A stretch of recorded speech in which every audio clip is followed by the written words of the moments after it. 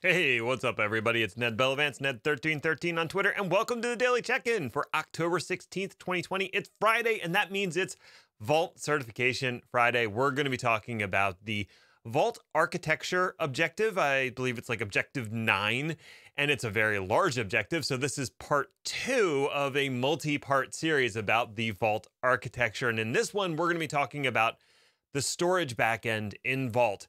Doesn't sound like it could be a whole video, but guess what? It is. So that's what we're going to talk about today. Before we get into the topic, I do have a few housekeeping items.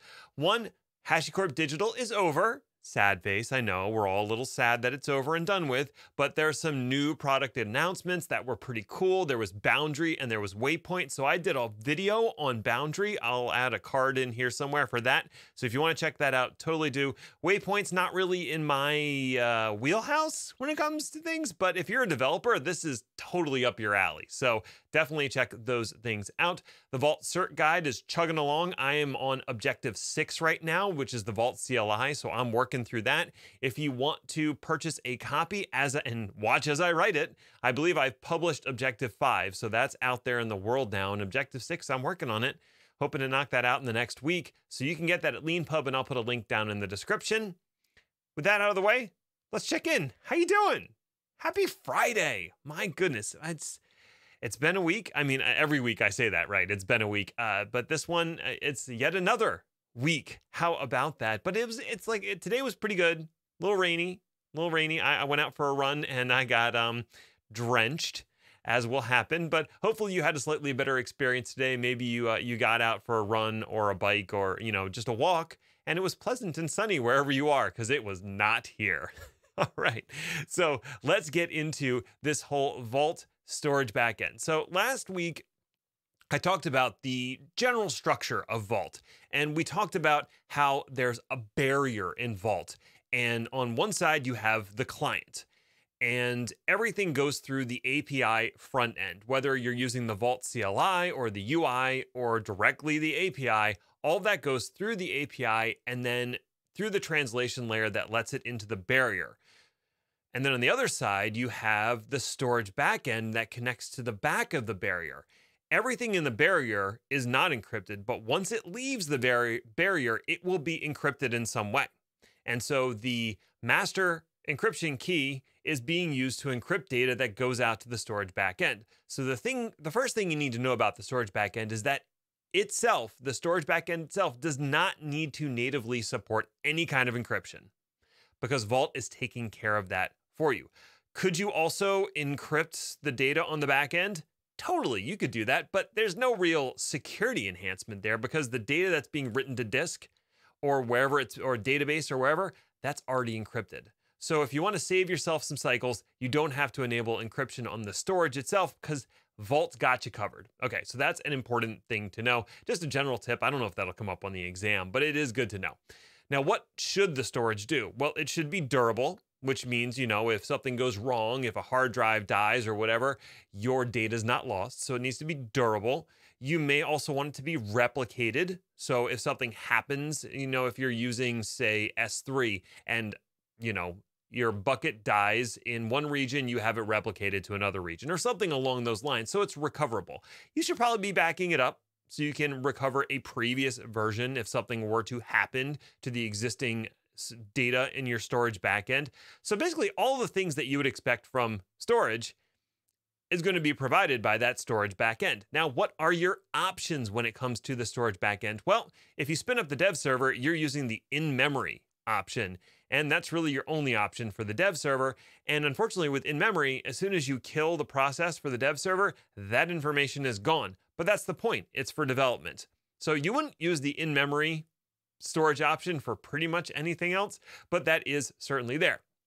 And then one of the most basics is file system. So you can just tell it to write the data to the file system on the compute object it's running on, whether that's a container or a virtual machine or a bare metal server. It can just write directly to a file system, and you can use that. And that file system, it could be an NFS mount, it could be, whatever you want, but the file system is absolutely an option for you. Going beyond that, let's talk about some other backend storage types.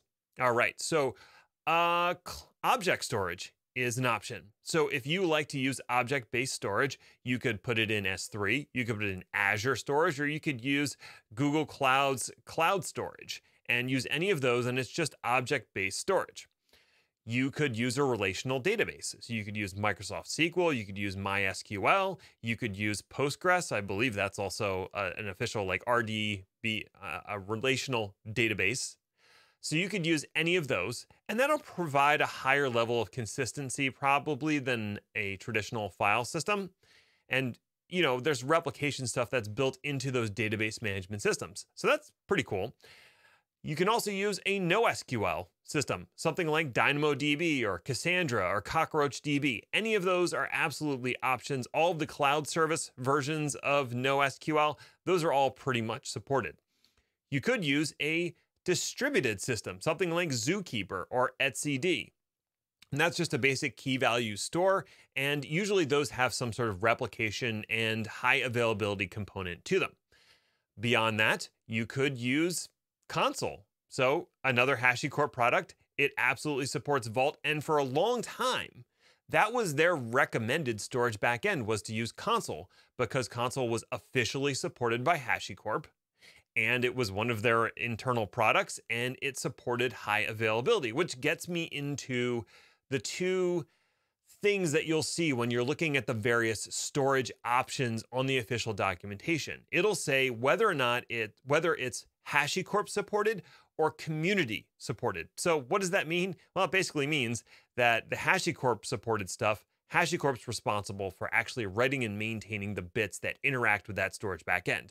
The community supported, it might be someone from HashiCorp, but it might not. And if you call in with a support issue, if you're actually paying for licensing and support from HashiCorp for the enterprise version of Vault, they're going to want you on a supported platform. So just remember, if you're using a community one, that's maintained by the community. Your mileage may vary depending on the implementation. So that's one important data point when you're looking at the storage options.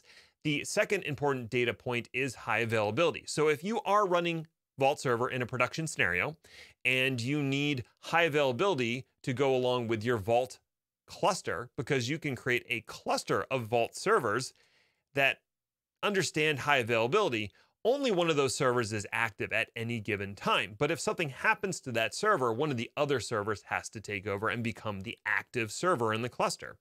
The storage backend is a shared storage backend, usually that supports high availability, and there's some sort of locking mechanism that lets the server know that it's available to write data to that data store and mount it, as opposed to the previously active server.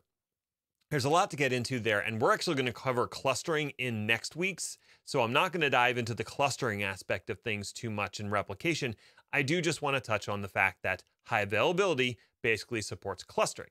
Now, there is one more storage option that I haven't talked about yet, and it was introduced in Vault 1.4, and that's their integrated storage option. And just like it sounds, as opposed to relying on some other storage backend, it uses its own internal integrated storage backend. Now, it actually is using the file system underneath to write the data out, so you still need to provide it somewhere to write data, but each Vault, it supports high availability, and each Vault server in the cluster has a full copy of the data store, and it's replicated using the Raft consensus algorithm. I believe that's actually what Consul uses as well, so it leads me to think they repurposed the Consul bits and just sort of packaged them into Vault for this integrated storage.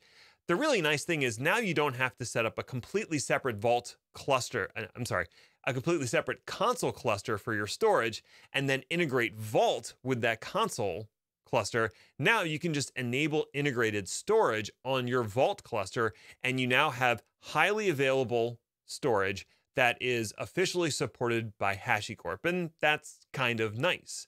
So that's how those are all the different storage backend options, and you should be broadly aware of what they are and some of the trade-offs there, especially high availability and community versus HashiCorp supported for the certification. The other thing you need to know is how do you actually configure which storage backend to use. And that is done within the Vault server configuration, which is usually an HCL file that has your Vault server config in there.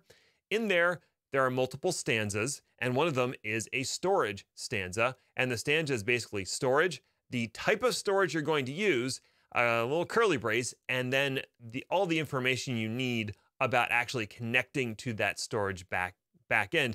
And those values can either be in the stanza or they can also be provided through environment variables at boot up. So if you're using something like Azure storage for the backend, you can supply all the values for Azure storage through environment variables instead of putting it in that configuration stanza. So that covers the storage backend, and that's, wow, we went a little over time. So I told you that storage was going to be more interesting than you might have thought.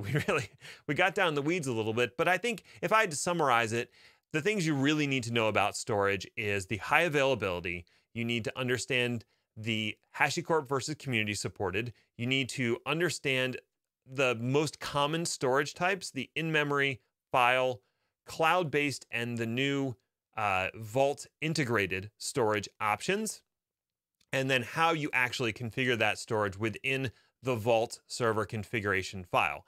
And that's it. Those are the things that I would recommend knowing. So that's all I have for today. Thank you so much for watching. If you like this, please share and subscribe. That does it for me for the week. I will be back on Monday with the best career advice ever with Holly Lehman. So stay tuned for that. Until then, stay healthy and stay safe out there.